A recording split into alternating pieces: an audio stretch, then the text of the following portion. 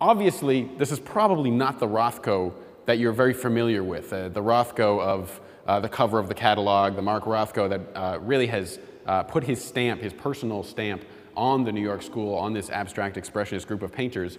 Rather, this is something that precedes that. And as we'll see, there's really three very distinct periods of Rothko's work.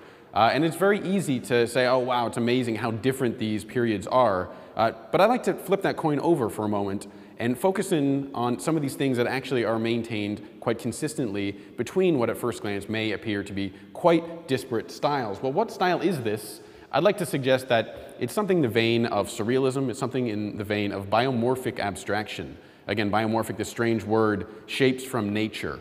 What kind of nature? Well, your guess is as good as mine. But to me, this seems like something derived from looking at maybe underwater photography, aquatic animals, something that looks like this rather bulbous form that has some kind of fluted or trumpeted neck or a mouth or something like that.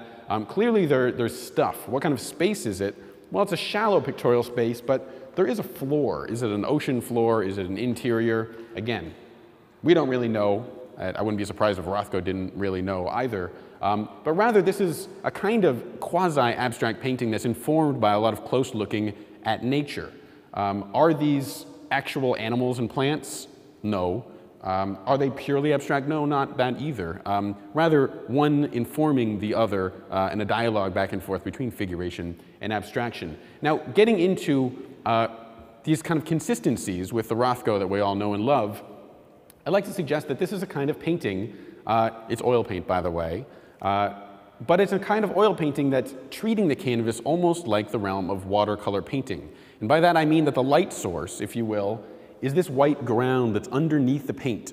And because the paint is so transparent, brushed on with a lot of turpentine, a lot of solvent, sometimes a lot of medium, that clear linseed oil added to the paint to increase the gloss, in some cases even adding varnish directly to the paint to really increase the gloss and also increase the transparency. Because we have all these translucent paint applications, the lightness of the ground shines through all of these translucent paint applications, just in the way that when you're working in watercolor, the whiteness of the page is the light source, and you're kind of staining over that. It's exactly the way that Rothko has treated this painting, and although he's painting stuff, this quasi-abstract stuff, when he moves into his so-called mature period later in the 1940s, by the way, only 2 or 3 years later in the 1940s, he's using those same exact paint applications, but now in a purely abstract realm, as we'll see momentarily. Interestingly, there's some dry media marks, and by dry media, I'm referring to crayon or oil pastel, these kind of marks that are made with a hard material, not flowing paint, but rather something drawing a rather coarse, a rather large surface, but drawing on the painting. But then what's this stuff? What's this kind of splatter? Well, actually what it is, it's a brush just wet with solvent. Perhaps the can of solvent that you're leaving your brushes in after you've painted to keep them wet. Well, this kind of thing, splashing the solvent onto this crayon or oil pastel and activating this dry media in all these different directions. So you almost have a little mini explosion or a flash of, dry media becoming paint, actually, and having that black of that crayon being dispersed in a very active way.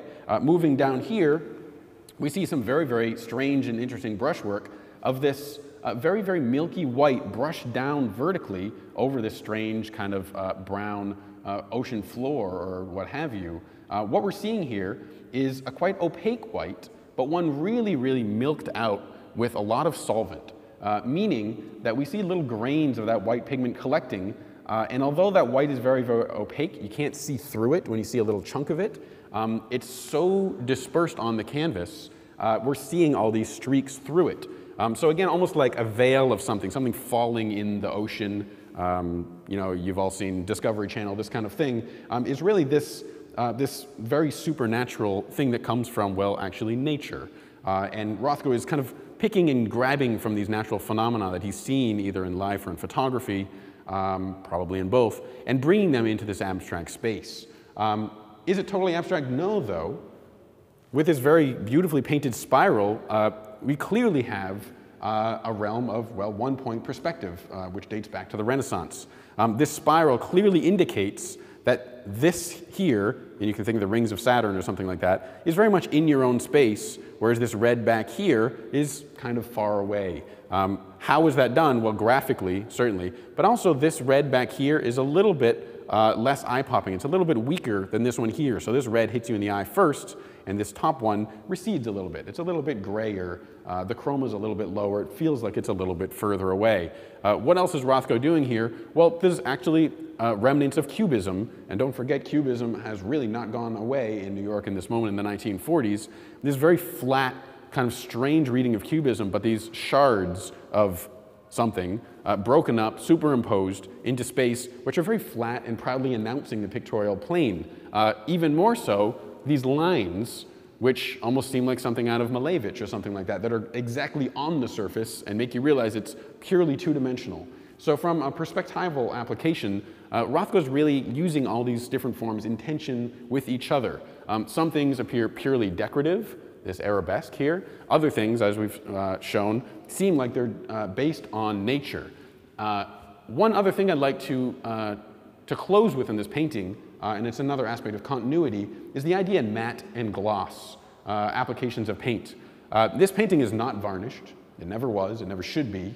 And the reason why is Rothko is directly manipulating the glossiness of his paint, either with variable medium additions or by locally varnishing or adding varnish into the paint, because he's interested in playing certain areas off of one another in terms of gloss. Now, very interestingly, it's 1945, and we see Rothko doing that. We see Rothko doing that specifically right here in this area. We see Rothko taking a lot of varnish on his brush, a little bit of pigment, and scribbling back and forth, accenting these brush strokes off. And then, moving back to the left side of the canvas, we see Rothko doing the same thing here, where we have some very, very glossy paint applications in tension with this very, very matte surrounding and underlying paint. Now here, that may seem something subtle.